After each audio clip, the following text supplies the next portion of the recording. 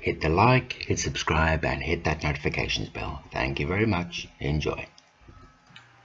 Welcome back to the Xenophobic 73 channel, and this is setting up a child account on the PS4.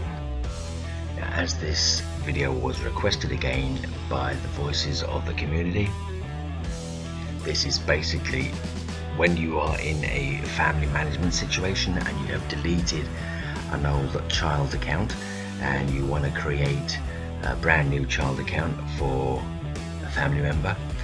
This is from the get-go.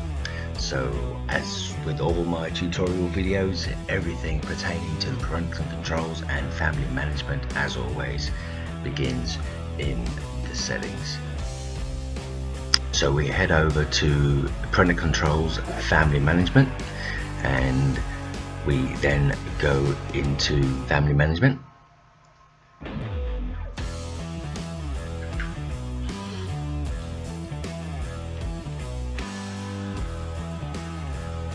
Set up your family, so you click onto set up now. If you wish to read the text there, by all means do.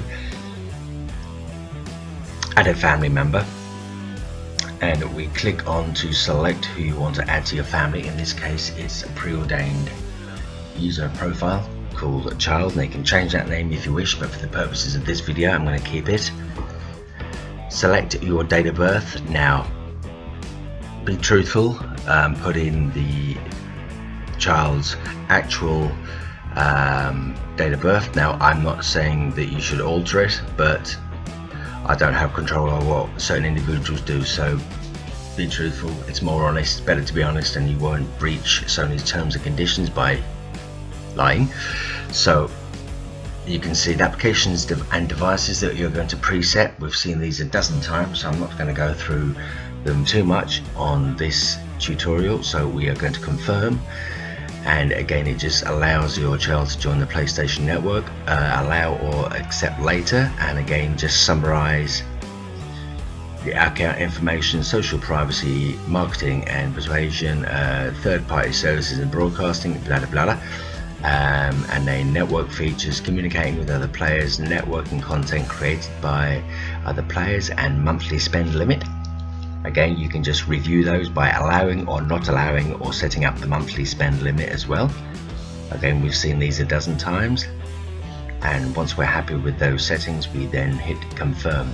Set your time zone for what area of the world you live in, in which case this in my case is Dublin. Set it to adjust the time and date automatically. Set your playtime duration and also your time at each play session as well. You can set the duration and playable hours as well, and once that's set up, you then it tells you if you add, you will be able to see your real name, ILON ID and your avatar.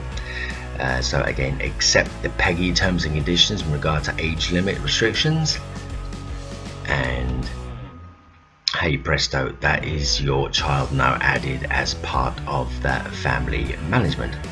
That in entirety is it. That is pretty much the video in its entirety.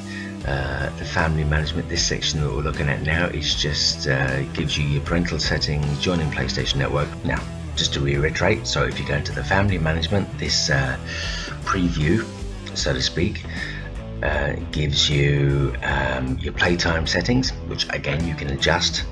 For the purposes of this video we're going to speed on past that. You'll see the time zone setting, application save data, etc. So we've seen these settings before. Again, we'll scroll on by. These are the interesting ones. The family member information, which tells you whether it's joining the PlayStation Network, and this is the one that everyone has been itching to find out about, because ultimately it deletes the profile. There it is on the very bottom, is delete user profile. So in doing so, when you delete the child's user profile, the following user on this PS4 and their saved data, screenshots and video clips will be deleted, and then yes or no. So obviously click OK to delete that, and then you're back to the setup of your family member screen again, right back to where we started.